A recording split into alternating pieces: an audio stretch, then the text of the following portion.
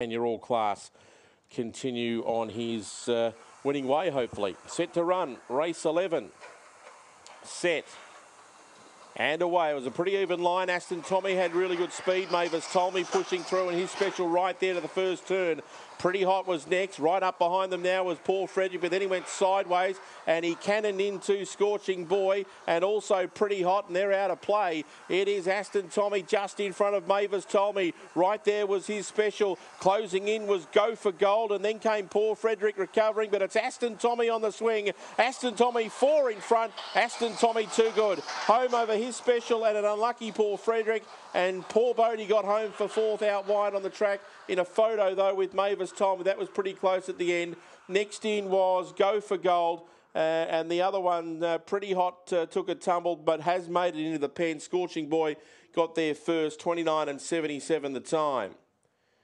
3 will win it. Number 3, Aston Tommy, David Condon. It was a very tight to run into that first corner, and Pretty Hot and Scorching Boy copped the backwash. And in the end, Aston Tommy got away with a good lead, and he's been too strong and beats his special number 2.